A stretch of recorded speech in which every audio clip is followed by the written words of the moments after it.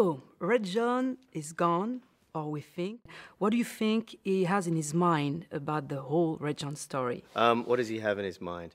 Well, at the moment there's a sort of a juggle going backwards and forwards as to whether Red John is dead or not dead, and he's doing a little dance with how he reveals what he believes to be the truth.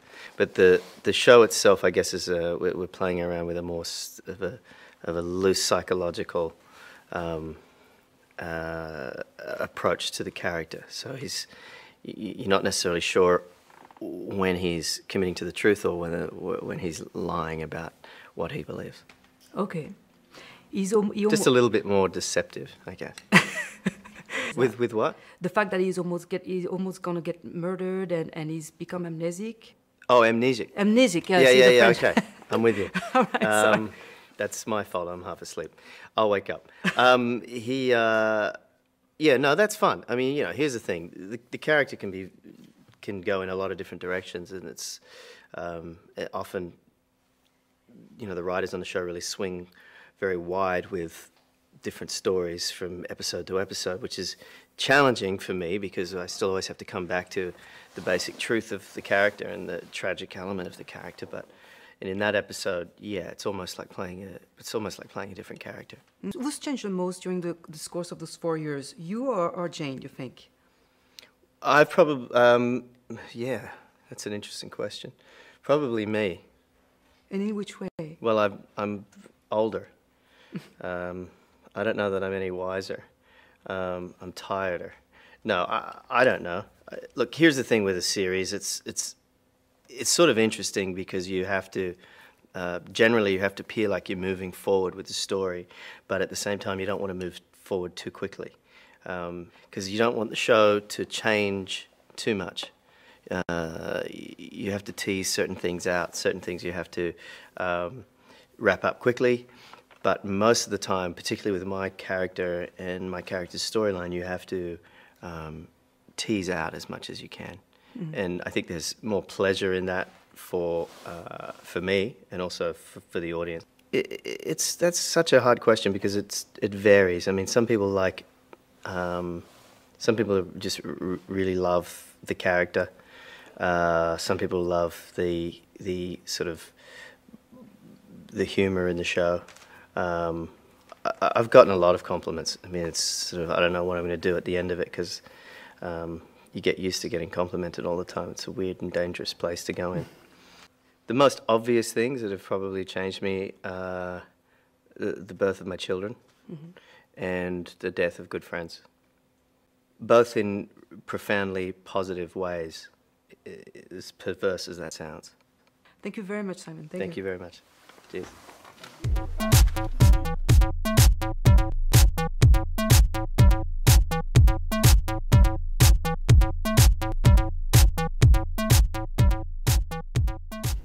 Okay, so you just celebrate the 100th episode of The Mentalist. Was it an important stepstone for you?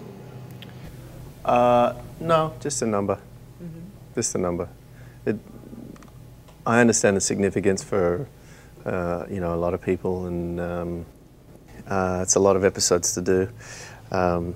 It's a lot of crimes to solve, etc.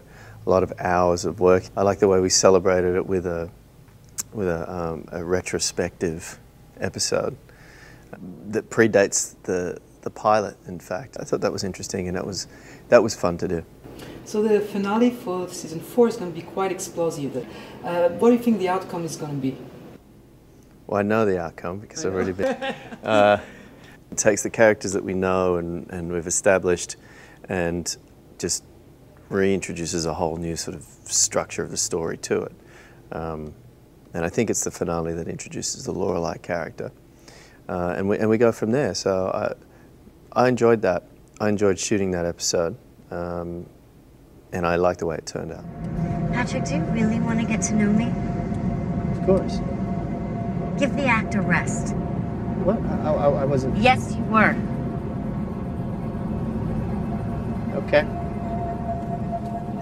Well, I think what's interesting about the Lorelei character and the relationship with Lorelei and Jane is that there's an obvious need that Jane has, and she holds information.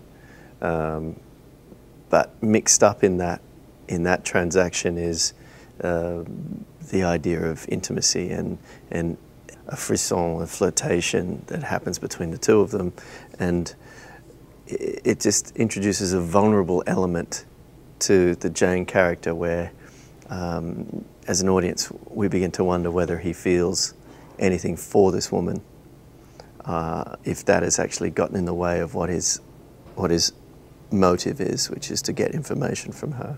So it's a fine little line to balance, and it becomes a nice dance. I think it's going to take a while. I think the dynamic between Patrick, Jane, and Lorelei starts to become very blurred. I think it starts as a game, and it starts as a very manipulative game. And then I think they're both surprised at what the other could potentially mean to each other. There's always an unexpected moment. There was another one where my family and I had lunch at a very famous souffle restaurant in Paris, and the chef took us back and showed my wife how to make a souffle, and she then made a souffle. Any plan for Christmas? Yes, I'm gonna go back to Australia. We encounter, your daughter Charlotte in one episode. How emotional was that? It was a very, that episode had a very broad and interesting concept. The idea was a great idea, and I think it worked well. It was emotional. I mean, it was a nice way to look at the character through the eyes of his daughter, and what that relationship could have possibly have been. How different was this experience this time around? Well, my decision to direct the show at all, and I started directing 3 seasons ago on the show, was really about trying to keep the creative flame going for me and keep me expanding and learning, and also to find an avenue to put my own take and my own ideas of the show into. And I really enjoy doing the process. It's challenging and risky and all of those things, but in doing that I get to follow through from beginning to the end completely. So I'm very involved in the process, particularly on far more so on my episodes, from the script and the inception of the script right through to the sound design and the whole, pretty much every frame. There is a bit of unity in this episode. Was it easy to to make that accept the producers, the network, and everybody? Because I know in the United States it's not always an easy step to. Yeah, you can normally watch someone get their head blown off, but you can't see the side of someone's breast, and it's absurd. Anyway, it's another conversation. I knew that the Europeans would understand it. I grew up in Australia. For a woman to be topless on the beach is natural. Right. It's good. It's fine. There's nothing sordid or seedy about it. No, I wrote that part into the script because I wanted to illustrate the idea of we established this character, this Lorelei character, as someone that is sort of bad, evil, bad intentions, selfish, etc. And then I wanted to contrast that by seeing her that as a sort of someone that still enjoyed the simple pleasures, simple beauty of things. And I thought the freedom of this woman swimming in the ocean after she's been in prison naked on her own, just for herself, for her own pleasure, not for anyone else, was a beautiful and innocent moment. It depends on, I think it depends on, well, obviously it depends on how much the audience is willing to watch it for, how long they're willing to watch it for. But I think it really does depend with a show like this, how often you throw in different ideas and different styles of episodes to keep it fresh. it's, you know, my parents always used to sort of say to me, it was kind of instilled in me that, you know, it doesn't matter if you fail as long as you give it your best shot, you know, and only you really know the answer to that. You know what I mean? Mm-hmm. So, you know, I guess that goes hand in hand with, you know, if you don't, if at first you don't succeed, then try again. So, that's it. They didn't really say it to me, they just instilled that into me, is to not give up. Cool, thank you very much. Thanks, man. So the list is down to 7 suspects. How equally each of those guys can be Red John? Well, I'm not sure. We'll find out. The idea is that we've narrowed it down to 7 so that now we at least give the audience something tangible to hang on to. And from there, it's a process of elimination. The most intriguing comment I've heard is that possibly Lisbon is Red John.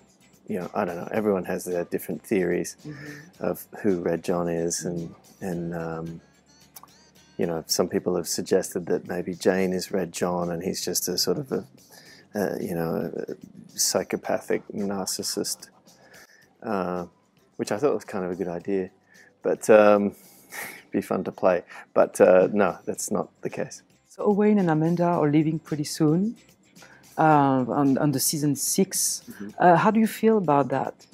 Yeah, it's strange. It's sad. I mean, are we now talking about season 6? That's okay, because they know about that. You know, yeah. Oh, this is confusing, yeah, but I know. Yeah, well, most of the fans watch it on BitTorrents anyway, which is annoying and not great for copyright reasons. It's piracy and all of that stuff.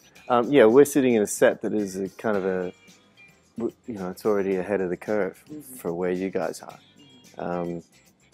They're still shooting the show now, Owen and Amanda, and we're in season 6 and we're up to episode 12, so they don't go for a while. But the idea of them leaving is interesting.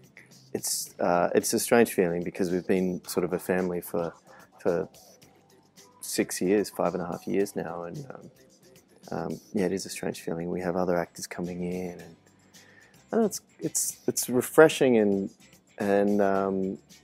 kind of sad in a nostalgic way as well. So the people in America knows who the Red John he is? Not really my decision to make on who it is or who it isn't. I mean, to me, the character of Red John represents something so strong and powerful within the character of Patrick Jane. So it's not about which guy he is. It's just about finding him, you know. So there's always an element of you create this mythology around a character where he's this evil arch nemesis that is playing games with you constantly for 5.5 seasons, but essentially there's always going to be a level of disappointment because it's just a person. So I never really focused on who Red John is. I've always focused more on, well, what happens when Jane is face to face with Red John. The most unexpected moment of 2013. Okay. Hopefully something will jump into mind. If any of you come up with anything, let me know. There's so many moments, you know. I don't know. I can't give you one. No problem. Then you're going to have to speak French if you don't want to give me one moment. Oh, jeez. Can you just say for the readers, bonjour au lecteur de Tele Star. Au lecteur de Tele Star. Bonjour. Le Tele Star? Oui, de Tele Star. Le Tele Star. Voilà. You're going to have to hold up a cue card for me. Bonjour what? Au lecteur. What's au lecteur? Au lecteur readers. Au lecteur. Lecteur, yeah. Readers. Oh, lecteur, not au lecteur. No, O, it means O-A-U-X, and then lecteur. It's au lecteur de Tele Star. De Tele Star. Voilà. Bonjour au lecteur de Tele Star. Voilà, that's good. Voilà. That's perfect. That's perfect. Au revoir.